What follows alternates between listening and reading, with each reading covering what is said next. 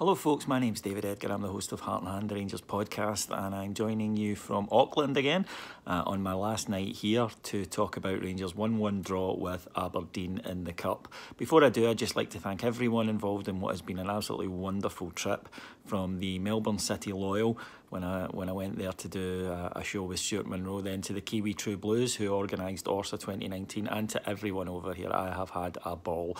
And I suppose well done to Rangers for not completely wrecking it on the last night. All of the people travelling home from ORSA would have had a pretty disappointing flight, and at half-time that looked likely. Rangers did not play well today at all, and I'm just happy that we're still in the Cup, to be honest with you.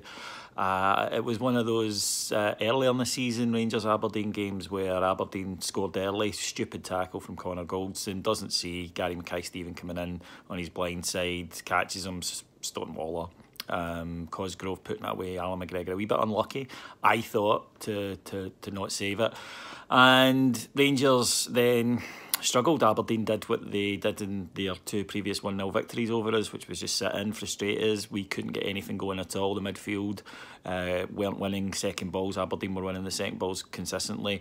Couple of efforts, an Alfie shot and a Candace shot wide of the post in the first half, but Aberdeen hit the bar with a header from McKenna. So at half-time, you're thinking, we've seen this movie before, but Rangers, for the first 10 minutes of the second half, came out like a completely different team, and that was the best we played in the match. Got a goal back.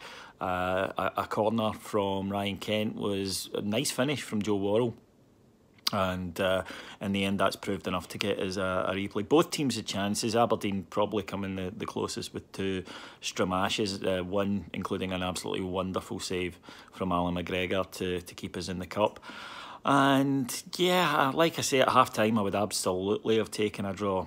Means 7 times we'll play Aberdeen this season after 7 times playing Kilmarnock. So Scottish football in a nutshell there. But I must admit that I'm struggling to pick out players who did well. I thought Worrell did okay. I thought Kamara did well and continues to look like decent play. He grew into the game. He didn't have a great first half. Nobody did really. Kent tried to make things happen. Maybe he's touched a few times. Morelos got booked for a dive in the first half. And again, it's the inconsistency, because he got booked for a dive. Okay, fair enough. The ref thought it was a dive. That's one thing. But then Cosgrove does exactly the same and doesn't get dived. And eventually Shinnie gets dived after the Rangers players point out the inconsistency. McLennan gets booked after the Rangers players point out the inconsistency on it. Kevin Clancy did not have a good game. Aberdeen are a team who rely on breaking up the opposition with a lot of niggly fouls, and whenever they're touched they go down, which is odd for such a big physical team. And the ref fell for it every single time.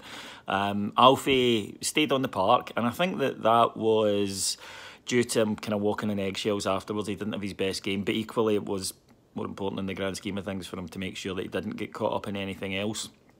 And the game for a Rangers-Aberdeen game didn't seem as feisty. Certainly not as feisty as the last one. One incident in the second half apart. But overall, just happy to get through. And I suppose if you're looking for the positive, that, as I say, twice this season we've played Aberdeen in games very, very similar to that. Gone a goal behind and never looked like scoring. Whereas today we did manage to drag ourselves back into it. We did keep ourselves in the Cup. I'm confident we'll beat them in the replay at Ibrox, and obviously the Scottish Cup has taken on massive significance for us this season. Pretty hard draws when you think about it. I mean, out with obviously Celtic, then Kilmarnock and Aberdeen are the hardest that you can get, but we're still in the hat. The cliche, but it's true. It's all that matters, and I'm going to head off. I've got 5 hours until I leave for my flight, so I'm going to see if I can get some shut-eye and then embark on the 26-hour journey home to Scotland. I'm very much looking forward to getting back, but if you ever get the opportunity, folks, to visit New Zealand, I highly recommend it. Wonderful place, wonderful people, and the Gers still in the Cup, so not too bad. Thank you very much for listening to me. If you want to hear more from me or any of the Heart and Hand podders, just go to patreon.com/Heart and Hand. For just $1.99 per month, you'll get up to 5 shows every single day. Till then, take care. Bye-bye.